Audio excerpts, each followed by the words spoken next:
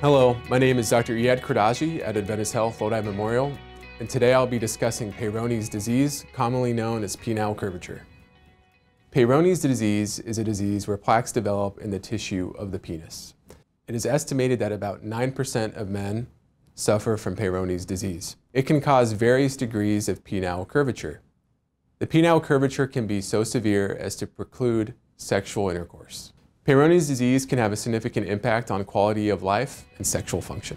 Fortunately, at Adventist Health Lodi Memorial, we have all the cutting-edge advances in medical and surgical therapy to treat Peyronie's disease.